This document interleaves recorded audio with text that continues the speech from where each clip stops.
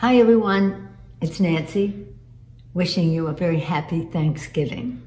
On this day, when we traditionally count our blessings, I count you a blessing to our country and to all of us who care about America's future. I hope you take satisfaction in the work you did with your outside mobilizing to turn pain into purpose, to tell your stories, to work together, to create power for the people. We don't agonize, we organize. Our VIPs, our volunteers in politics, make that possible. On this particular Thanksgiving, we are saddened, of course, by the pandemic, and we are grateful to our essential workers who make our lives possible. We want to be sure they have the protective equipment they need to be safe, that their jobs are secure, they risk their lives to save lives.